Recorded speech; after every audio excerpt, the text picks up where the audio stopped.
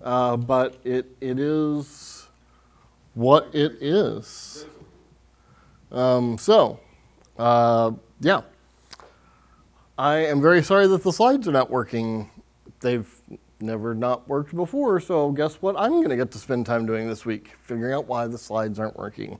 So now that I have lost nearly 10 minutes of class time, it is time to rock and roll. Carl, you are ready, right, by the way? Because you are going to be up today. This is it? This is not it right now, but we're going to get to you fairly quickly. So I want to start by opening us with prayer. And just a reminder, I'm going to cue you in. I want you to pray with me. Join me in ending the prayer with, I believe, help my unbelief, which is a biblical prayer. So, Father, we ask you to heal our technology. But in the meantime, still pour out your Spirit. For Holy Spirit, if you don't teach us, we won't learn anything. Give each and every person here wisdom and insight. Lead us in interactions that really help address things that make us, well, doubt that there's anyone even listening to this prayer. Strengthen our faith. We ask in Jesus' name, and we pray together. I believe, help my unbelief.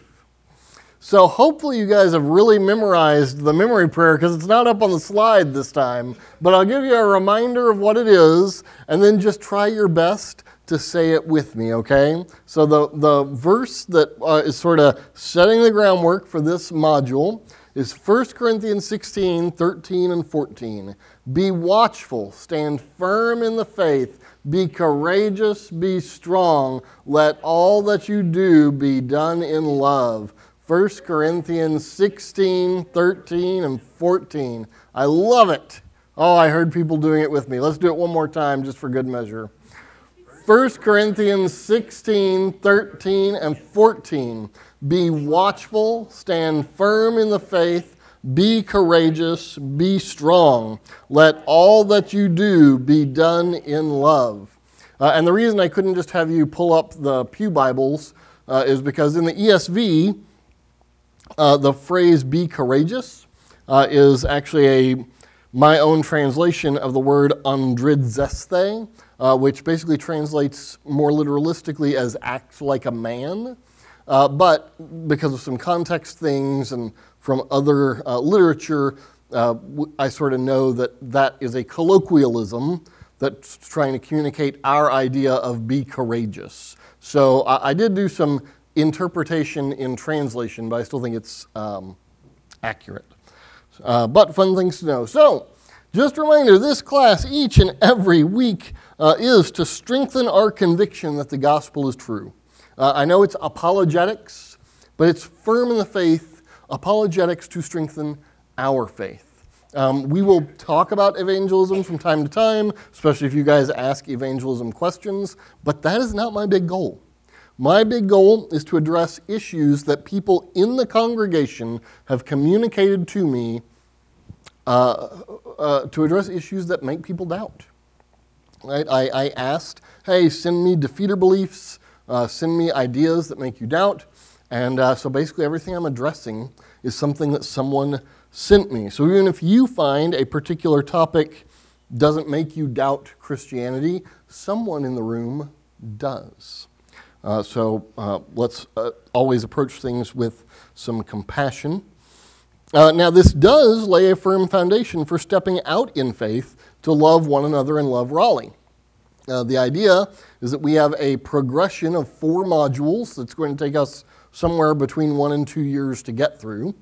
But we want to start with laying a foundation of our faith, because when we get to things like serving the neighborhoods around us and doing evangelism, that if we are not firmly, as Colossians 2 puts it, if we are not rooted in the faith, built up and established in Him, abounding with thanksgiving, we're not going to have a good foundation to step out in service and to do evangelism.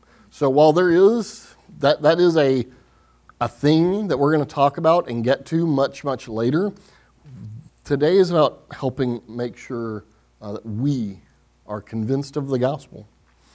And then, of course, that is sort of a necessary tangent of that, is that it helps us believe we have good news that is important enough and necessary enough to tell people about. Now, I'm going to remind you of last week, which, by the way, technology is betraying us everywhere. The recording exploded. And so there's a different recording. So if you go on to review things I said last week on YouTube, and you're like, that's funny, he's wearing a different shirt, and I don't remember him saying that, you're right. I actually re-recorded it during the week. And so there is a different version of the class, but I think I said mostly the same. Jim, did I say mostly the same things? Yes, you did. All right, so yes, so I mostly said the same things, although I did find out that having people in the room is good for me and my soul, because when I'm just talking to an empty room, I sometimes just say what I think, and that's not healthy. But I do want to remind you of some things we went over last week, because right now we're dealing with a fairly sensitive topic, which is that the Bible has been misused, and I do want to be clear it is misused, to justify oppressing people. In particular, Christians have historically, particularly in the last 500 years, a lot of people think that this is a throughout time thing, but actually it's in the last 500 years that the church has been particularly guilty of misusing the Bible to condone oppression of women and slavery. And so in particular, we were talking about the Bible being misused to mistreat women. And that is a thing that we said has happened. That is true. Christians have done that. Now, that is not the historical pattern of Christianity, but particularly in the last 500 years, as we've become unmoored from Christianity, but still keep naming the name of Jesus, Christians have misused the Bible to mistreat women. But if you actually read the Bible and you understand it correctly, I demonstrated the Bible is full of commands about protecting the vulnerable, in particular protecting women and girls and empowering them. And so while there have been exceptions, again, notably in the last 500 years, while there have been exceptions, in general, it is far more accurate to say that women have been lifted up, empowered, and protected where Christianity has taken hold. And the very real cases where that is not true are the exceptions, not the rule. And we looked at some of those. We looked at that just very briefly last week. But that has been so because the Bible, Jesus himself teaches that men and women are equal. Equally made in the image of God, equal in worth, dignity, and value. And now, they're not exactly the same, right? And so that leads us to where we left off, which is going to get us into a thing that brings up a lot of questions. The Bible does teach that we are ontologically equal, but economically complementarian. And again, most of you, this means nothing, but because of some things in the winds and this being recorded, I just want to say that while I am carefully borrowing some language from the Trinity, I am in no way walking the line of the eternal subordination of the Son. If you're like, I have no idea what that means, go look it up or don't. It doesn't matter. This is a CYOA thing. Yes, the Bible says that we are, at the core of our being, men and women are equal. We are both equally made in the image of God. But we're like admirals and generals. We have the same rank, but we have different fields of battle at times in certain limited areas. And I also just said that if you have been, ladies, if you have been hurt by men in the church, if you have been hurt by men in the name of Jesus, that was wrong. And those men were not acting for Jesus. I'm so sorry that those things have happened. And I don't know if they're Christians or not. I'm not going to say those men weren't Christians, but maybe they weren't. And if they were Christians behaving badly, which, again, never surprises me because the church is a hospital for sinners, but it's still not, that doesn't make it okay. That doesn't make it appropriate. And so All right, so before I get into this next issue about the whole, what's up with you saying that men and women might have different roles business if they're equal, any questions about any topic other than that based on that review?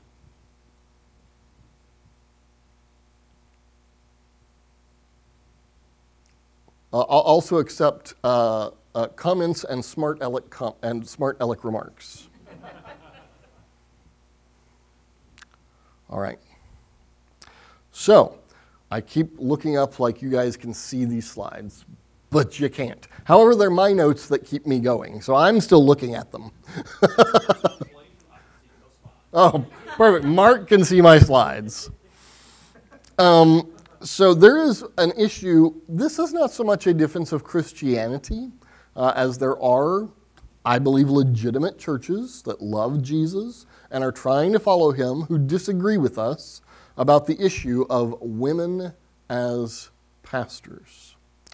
So I'm not defending Christianity per se, although it is the historical position, and I do believe the Bible teaches it, that actually women are not allowed to be pastors. And that is going to be a sticking point for some of you.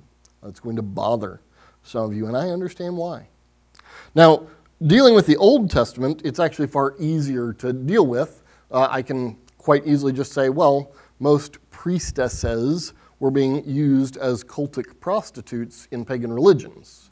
But on this side of the cross, and in the last 1,000 years worth of history, at least in the West, women are still used as cultic prostitutes in many religions on the other side of the world today. But in general in the West, this has not been the case. So why still can't women be pastors? And I do not have a completely satisfying explanation, because I definitely have that question for God too at some level. However, I am convinced this is what the Bible teaches, and so I'm going to show what the Bible teaches, and I'm going to make the best defense I can, and then we're all going to walk away a little bit unsatisfied. So first, I want to point out that we believe that women cannot be pastors in the same way that we believe that most males cannot be pastors. Only the called are ordained. So exclusion applies to men as much as to women in that sense. I also want to point out that women still completely and utterly participate in the priesthood of believers. So the Bible tells us that after the destruction of the temple and with the resurrection of Jesus Christ, all are now, all are the same. There's no Jew nor Greek, no male nor female, no slave nor free.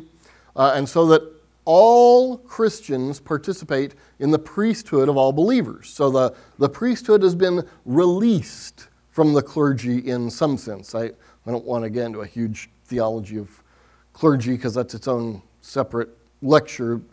I would argue there's still certain priestly functions that's appropriate for a pastor to function like a priest. But the priesthood, as it was in the Old Testament, has actually been released to all believers. And so women, as much as men, still participate in the priesthood of all believers. And I do want to point out again, plenty of women, both in the Old and New Testaments, received exalted roles as teachers, judges, and prophetesses, whether it's Miriam in Exodus 15, Deborah in Judges 4 and 5, or Huldah in 2 Kings 22. And in the New Testament, you see Lydia being an early leader of the church. You see Aquila and Priscilla, a man and woman team, teaching the one who became an apostle. Right? So obviously there is there is a particular verse that talks about women not exercising oversight, and some will say, so, see, a woman can't teach a man, but that is easily demonstrated as an absurdity by reading the Bible, because women do teach men on several occasions, and they are called blessed for doing so. So it cannot be a sheer and strict keeping women from all teaching roles. It is very specifically the ordained offices that women are clearly from the Bible excluded from. And this, I will tell you, I don't fully understand.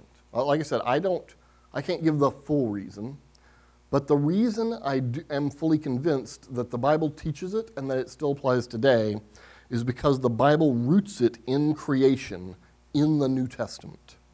1 Timothy 2, verses 11 through 15 say this: "Let a woman learn quietly with all submissiveness. I do not permit a woman to teach or to exercise authority over a man." So again, people will read this verse, this phrase, without any other context of the Bible, as though they forget the rest of the Bible, the rest of the New Testament exists, and say, see here, it's clear in the Bible. Paul says it, except they forget that the Bible actually comes to us out of a context, and which makes that an impossible interpretation. So, continuing on, Paul does say, rather, she, that is, woman, is to remain quiet, and then he roots that in creation. For Adam was formed first, then Eve. And Adam was not deceived, but the woman was deceived and became a transgressor.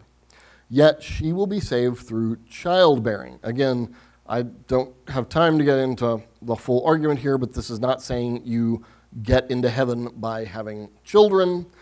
This is probably related to Jesus in particular, and imagery around the Virgin Mary, although related to roles, but again, we're not saved by works, we're saved by grace through faith. So again, unless we're to take this by itself without the rest of the context of the Bible, is to completely have a different theology than what we believe. In fact, I always think it's kind of funny when people want to take the first part of this and apply it super literalistically, but then literalistically. So there's literally and then there's literalistically. Literally is a word that colloquially we use to mean actually, but the proper use of the word literally means within the context of the literature. A lot of people misuse the word literally. Literalistically means basically taking the words at face value alone, interpreted entirely outside of context. So if I say, they got away with it, that becomes a problem if we're not talking about stealing something. Because to say they got away is to imply that they physically moved on. But sometimes we're talking about, well, they managed to get by with something. Right? So basically every turn of phrase, I've got egg on my face. Well, that means I'm embarrassed. But if you take it literalistically, someone has to go grab some eggs out of the fridge and throw them at me. Right? So we want to be careful that we don't apply things literalistically if it's not appropriate to the context. It's always funny to me when people want to apply one phrase literalistically, but then in the next sentence they don't, because their theology teaches them better. So anyway, the woman will be saved through childbearing if they continue in faith and love and holiness with self-control. Now again, those last, that entire phrase after childbearing is equally applicable to men. Right? There's no difference between men and women there.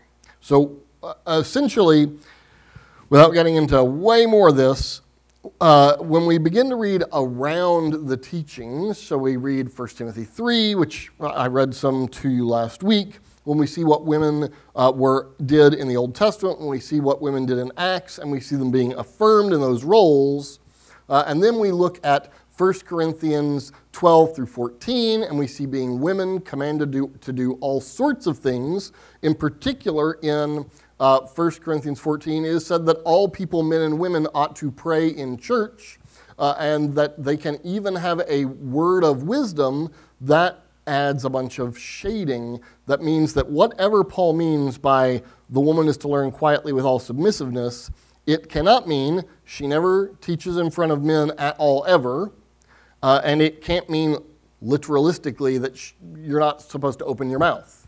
Obviously, your women are meant to join in prayer, in singing, and in certain limited roles within the church body in teaching. What seems to be the case here, particularly because the next place Paul goes is to elders, where he does specifically use the word for men. This seems to be talking about the office itself. So it's talking about women being limited from the office. And that is rooted in creation, which is further rooted, if we go to Ephesians 5, in the church as family. Where men, as we said, we just have to be honest, there is a mild patriarchal aspect to the Bible. But again, outside of modern Western culture, that is not necessarily a thing that's looked down on. Generally, the only folks that really get their panties in a twist over patriarchal stuff are highly educated Western people. In general, particularly as the Bible, the Old Testament, presents patriarchy, it was actually meant as a protection when it was not abused. And again, you can go back and listen to my lecture where I addressed that at length and tried to defend that. I'm very careful to say it's a mild patriarchy, not a strict, like, Middle Eastern patriarchy, right? Women don't need to cover their whole faces, and they're allowed to have educations and be presidents and be business leaders and all sorts of things, right? The only places where there's really limitation is in the rare case where the man actually has to assert their headship, which, by the way, men, if you've ever had to assert headship more than once in your marriage, you're probably doing it wrong. Yeah, I'll stand by that. Men, if you've ever had to assert headship more than once in your marriage, you're probably doing it wrong. Because in general, that should not be a trigger that needs to be pulled outside of some extreme situations. Getting back on track here, women are able to do anything an unordained man can do. Someone will then throw at me, well, what about unordained men who get to preach on occasion? Those men are testing their gifts in order to enter the ministry. So I think anyone who's thinking clearly would say that is an obvious exception to the rule, not an exception that, violates the rule. If anything, it's the exception that proves the rule. So yes, in general, I would say women are able to do anything an unordained man can do. The Bible itself roots it in creation, and I don't fully understand why God did it that way. But God loves us enough to enter into this world. God loves us enough to experience suffering, to experience oppression, to the point of dying unjustly on a cross. And God is powerful enough to return to life on the third day. And if God loves us that much, and if God is that powerful, then when He tells us something, even if we don't understand it, we ought to believe it. So I do not fully understand why women may not hold office. But God has clearly said it. And because I trust Him, I realize this is easy for me to say. I'm not only a man, I'm an ordained man. I get it. I mean, I can't change what is. If God is true and good enough to tell us what right and wrong are, then on occasion, when he tells us something that doesn't make sense to us, we can and should obey it, not because we like it, but because we trust him. So I don't understand, but the Bible clearly teaches it. I don't teach that women can't be pastors because I like it or understand it. I teach it because it's what the Bible says, and I believe the Bible is true, even the parts I'm not comfortable with. That is faith. Randy, you were going to say something.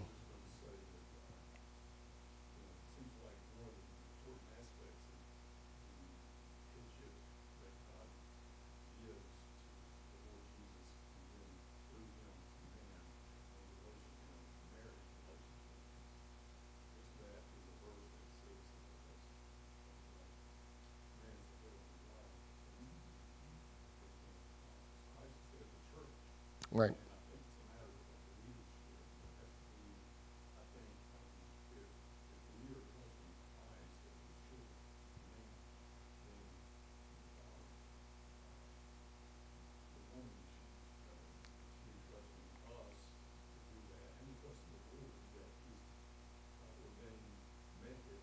Right.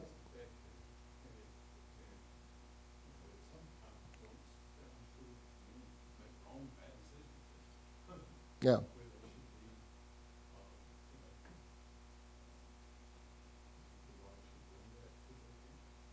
Right. It was our sister Rebecca who taught us last week. You did, and appropriately so, that by reminding us of Ephesians 5, that which you also just quoted, but earlier it says that the man is to love his wife as his own body, as Christ loved the church. Right? And the whole point of that is that she made is if man is doing it right, it's not a burden for the woman. So yeah, I think everything you said is correct. I would just add that qualifier on the front of it. Again, so here's the actual takeaway that I want from this. It's probably not what you think.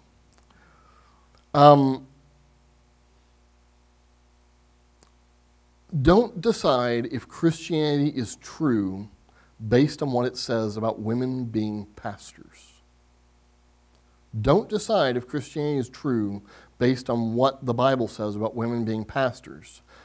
Determine whether or not Christianity is true at all. Did Jesus rise from the dead? Was he the Son of God? Because if not, then none of this matters, and you're wasting your time here. Right? And by the way, that's a biblical thing to say. The Apostle Paul in 1 Corinthians 15 says, if none of these things are true, we are of all people most to be pitied. But if Jesus rose from the dead, if he is God become a man, then whether or not we like what he says should not change whether or not we believe what he says. We believe lots of things we don't like if they're true. I don't like that there is currently war between Israel and Hamas, but I believe there is because I've seen a whole bunch of videos that I have good reason to believe are actually displaying truth to me. Now, there are possibilities that it's all doctored and none of that exists, but I don't think that's likely for a whole bunch of reasons. We do not accept Christianity. Please don't. Don't accept Christianity based on whether or not you like a particular idiosyncratic, that means an odd. Don't accept Christianity based on whether or not you like a particular teaching of Christianity. Believe Christianity based on whether or not it is true. And then let the cards fall where they will. That's actually logical thinking. You don't believe things based on whether or not you like them. You believe them based on whether or not they are true. To say you will not believe something because you don't like it is to get things the wrong way around.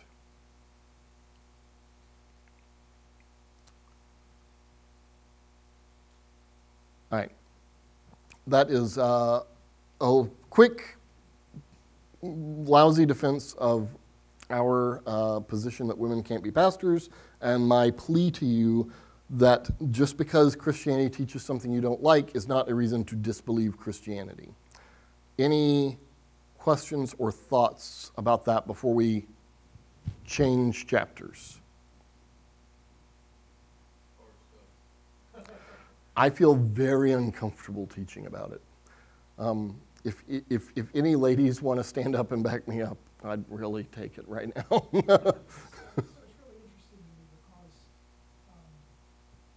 I think that the sensitivity to that is a lot of it is culturally embedded. Yeah. Because it's way more weird that the Son of God will suffer for rebels. Right. And folks who, and we're not afraid of something like that, and we're not ashamed of it. Right. Right?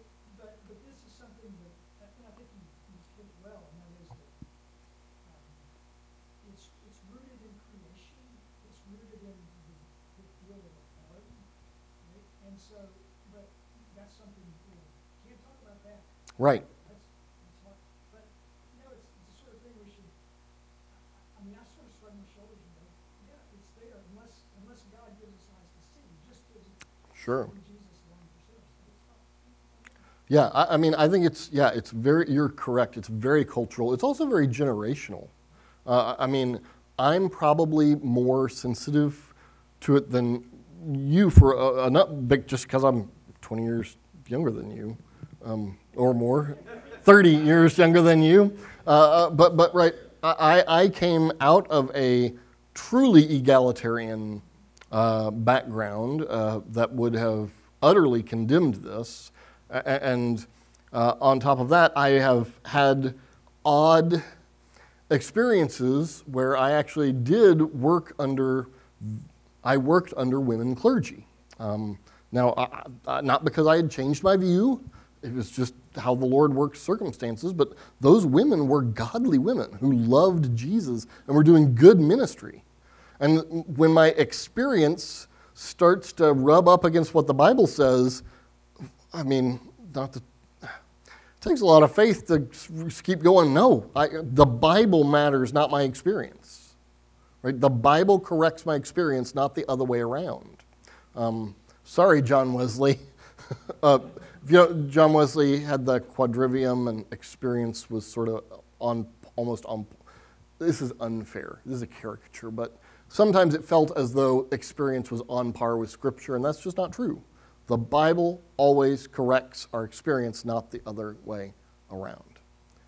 Marvin. In my own mind, when I think about the serpent approaching Eve and saying, certainly God didn't say you're going to die. With the same thing, certainly God didn't say women can't be pastors. Yeah, I think that's an appropriate. Comparison. So thank you for that. Yeah. I don't know how I'll say this. It's a much larger conversation, but I think just as a woman and church and all that kind of stuff, just really like I have been in situations where people are so afraid of this slippery slope that like women are really there are things that are okay or like if people have different views, but I think just being able to distinction like you're saying women can't be pastors, it doesn't mean that women can't, in my opinion, Oh. like read scripture or be in class and lead different things like Right. and I think like I've even been at General Assembly and a woman went up and said, please stand and sing XYZ song. Yeah. And someone got up and was like, I protest. Yeah. And I was like, okay, that was like, that honestly hurt, like it hurt me as Yeah. a woman and the denomination be like, you're protesting that, like really? Like, Yeah. it's really like in that, the kind of really, I guess like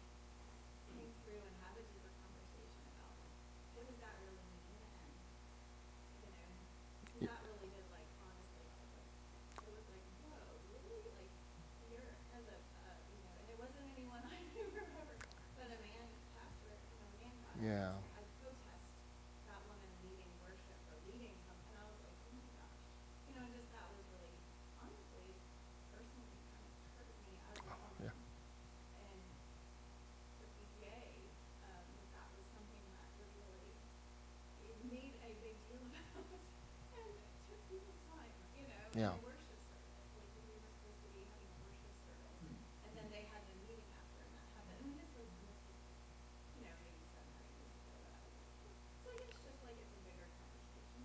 Yeah. Just really making that distinction, I think, between what does it really mean when we're talking about that we have to be pastors, Yeah. and that doesn't mean that women are excluded from other ways to serve and teach and really have like a part in those types of ministries and learn and grow. Yeah. It's just my Yeah. But that man was demonstrating his ignorance of the Bible and what God teaches. Yes. Amen. And we should be praying for him and his salvation. Yeah, and I mean, I don't even know I'd go so far as to say he's not saved, but he certainly misunderstands the Bible. Well, I think, yeah, there can be I've heard so many times like this slippery slope, like, oh, well, we don't, if this is okay, then it's just then, and then, Yeah. it can go down, and I think sometimes that can really get in the way of Yeah. So thinking about what is the Bible say. How can we really support and encourage, and instead of thinking about all the little, that's all. yeah, no, I think it's really helpful. Thank you, Bethany. Yeah. Actually, and I would say, Marvin, I really appreciated your point where the serpent sort of whispered in Eve's ear, but just like Adam stood silent, if we're going to be a church that upholds that men are going to be elders and they're going to be pastors over women, then you have to know the women in your church. Please know the women, advocate for them, pray for them. Please don't be afraid of us. Like, we are, and I'm not saying this well, but, we need you on our side. We need you to love us and know us as sisters in Christ. We're part of this family. And you can't protect us, and you can't help us in abusive marriages or from other things if you don't know us. Because we're kept 6 feet away from everything else, because we are other, and because we're not men, and because we don't have power, and because we're not guaranteed a seat at the table. That can't be how it's done. And so if we're going to uphold this, then it takes more work on your part. And so I'm sorry, but that is my plea on that one. Yeah. So I'm going to sort of wrap this up with two things. One is logical, and one is laying my cards on the table, which is not always the wisest thing to do, but I want you guys to know who you hired so you can decide if you want me to be your pastor. So first, the logical one. Slippery slope logic. It's often called the slippery slope fallacy. But if you ever take a logic class, by the way, I'm taking a doctoral level logic class. So I've thought about this. By the way, the slippery slope is always a fallacy. Slippery slope is not logic. In fact, I would go so far to say that anyone who uses the slippery slope at that moment is making the mistake of the Pharisees. Notice I very carefully crafted that. I didn't say they are Pharisees, because I can think of one man whom I love who is not Pharisaical, but will occasionally use the slippery slope argument, and I have to go, stop acting like a Pharisee. That's not okay. But slippery slope logic is not logic. That is the fallacy that the Pharisees used to create their 619 laws that were a burden to the people. Please don't ever say the word slippery slope to me except to condemn it, because I promise you that just will not go well with me. That is not logical. Slippery slopes are not logical. There are other forms of logic that can be suggestive, but slippery slope is always a fallacy. Okay, said that at least three times. You probably got that. Second, so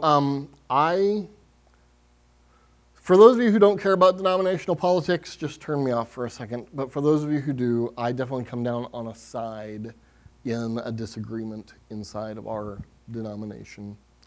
And I come down on the side that, I've already said it, and a woman can do anything an unordained man can do. And that is not agreed upon necessarily in our entire denomination, but I'm not defending their position, I'm defending my position. But I was similarly appalled when that happened. And I was there, and it has happened at least one time I'm aware of since the incident you're talking about. And I did protest that person I protested the person who protested. Now, some people may disagree. Some people in this denomination do disagree with me, and some of you guys may be those people, and I'm happy to talk about that. But I disagree with the quote-unquote Billy Graham rule, may he rest in peace and rise in glory. There's a reason I have told you, and I've had lunch with some of you women, single women, married women. I am not afraid to spend one-on-one time with a woman, and I'm not afraid for Caitlin to go spend one-on-one time with a man. I think that is not healthy if we are living in a culture that is that afraid, because that's slippery slope logic. Now, listen, I've dealt with a lot. I've pastored people through a lot of divorces, and I've seen adultery more than once. It's not like and I've seen pastors commit adultery and discipline them more than once. I am not unaware that that is a thing that can happen. But we cannot allow bad actors to cause us to make bad rules. Yeah. My question is, why didn't the mass of men at that assembly stand up and protest? Many of us did. 500 of us, there's a list. There was probably about 500 that were on their side, and there were probably about 1,000 that just, for whatever reason, decided they didn't want to get in the middle of that fight that probably came down on different sides of the issue. I mean, that's speculation. I only know the list of 500 of us who spoke about it. Well, I admire that 500. Thank you. Okay. Woo. So I have 10 minutes left, and I still don't have my slides.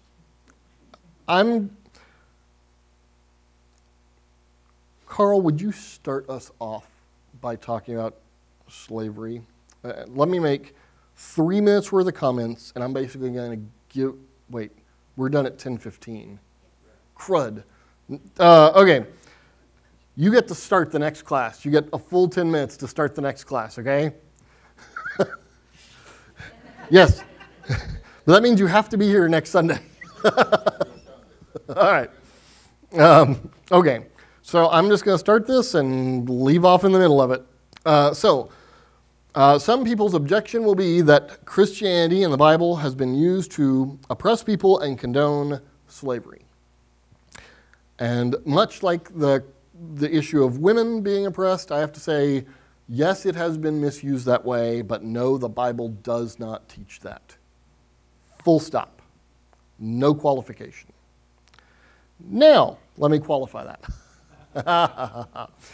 So, you guys cannot see my slides. I need to quit acting like you can. Slavery, well, I'm going to deal with this with the Old Testament first, and obviously I'm going to run out of time while dealing with the Old Testament. So after Carl speaks next week, I will then skip to the New Testament. So I'm going to deal with slavery in the Old Testament in 6.5 minutes. Buckle up.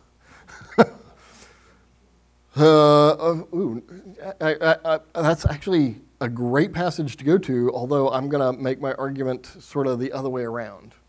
Numbers 21 is what he said, by the way, which is a very appropriate passage. But slavery in Israel was in many ways what we call employment today. Now I'm talking about specifically in the Old Testament.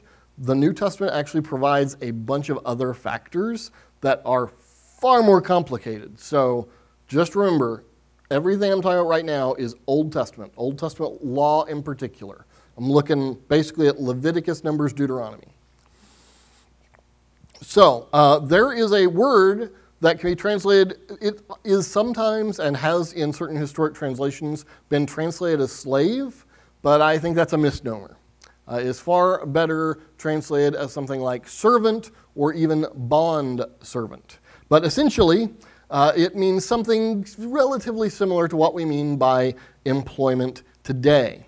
Because this servanthood was not imposed by an outsider, such as it was by slave traders and plantation owners in the antebellum South. It was also notably not race-based chattel slavery. Full stop.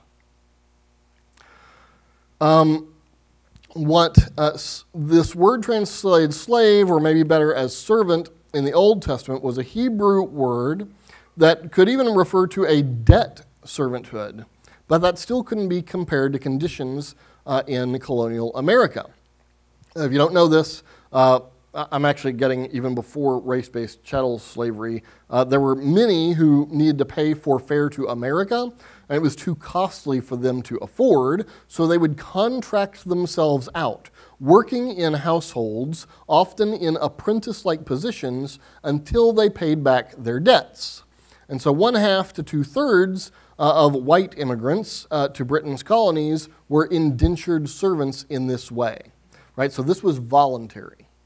That is really more reflective of Old Testament slavery. It was a voluntary, non-race-based, indentured servanthood that you could actually pay off the debt for. In fact, if you didn't work enough to pay off the debt, the Old Testament had fun laws about how all debts were to be forgiven every 7 years. Man, my debts would have been forgiven at least twice over since I took them on. But actually, today's American society has a different system. I'm actually basically allowed to live freely. Move on, okay. That's an over coffee conversation. Anyway, likewise, an Israelite strapped for shekels might become an indentured servant to pay off his debt to what we might call a boss or employer today. And so calling them master is probably far too strong of a term. We also forget that the word Mr. comes from the word master. We were just trying to soften it. And actually it was often associated with your degree. So I would be the Reverend Master Martin by virtue of my degrees. But we don't use it that way anymore. So fun things about linguistics. But anyway, calling him a master is too strong, just as the term ebed, that's the word for servant, or even could translate as employee, shouldn't really be translated as slave. John Goldingay, who's an Old Testament scholar who I don't always agree with, but I do here, comments that there is nothing inherently lowly or undignified about being an ebed. Indeed, it is an honorable and dignified term because it's for someone who's working for a living. So even when the terms, we'll see the word buy or sell or acquire used of people, and we mistakenly read that because we're removed from the cultural context as reading it about treating people as property. But think of it more like sports players today. Right? They get traded to another team. They get bought for the team. They get taken so that they now belong to a team. And teams do have owners, but we're not talking about slavery when we talk about that. Right? So when you read buy, sell, acquire, you need to read it more in that voluntarily entered profitable sense. You got to remember, these people were paid, right? They weren't unpaid slaves. They were actually both working off their debts and receiving a living wage while doing so. Right? That is a very different set of things.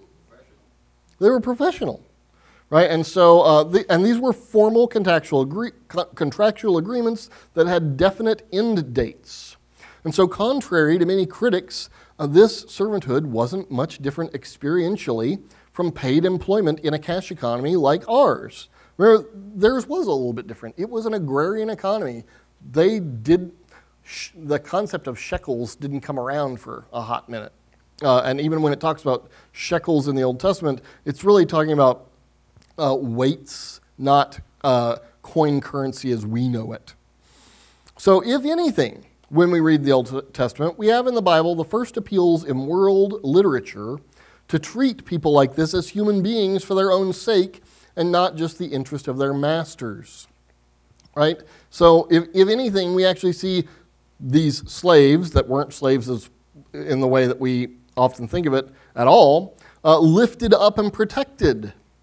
By comparison, the idea of a slave as exclusively the object of rights and as a person outside regular society was alien to the laws of the rest of the ancient Near East, who were often slaves forcibly branded with tattoos. This actually may be behind the Levitical law of Leviticus 19 not to get tattoos, which, by the way, total freebie, I think it's fine to get tattoos now because we no longer live under that. That was a ceremonial law. And with that fun, trivial fact, we need to pray and go. And we will pick up right there, right after Carl talks next week. Yeah? You look like you were fixing to say something. Remember the story about the man who owed a debt to the king? Yes. And when he was forgiven that... That's New Testament. We're dealing with the Old Testament right now. And we've got to be done. Let me pray for us. Father, first of all, please heal our technology so I have slides next week. But also, Lord, send your Spirit to protect my words that I would only say truth, and please forgive me and correct me anywhere I have erred. Please, Spirit, be pleased to use these people whom I have taught today to correct me anywhere I've been in error. But Lord, may you use my words, may you use this time to truly comfort our hearts where historical abuses may have given us doubts about your love and about your existence. Strengthen our faith. We ask in Jesus' name. Amen.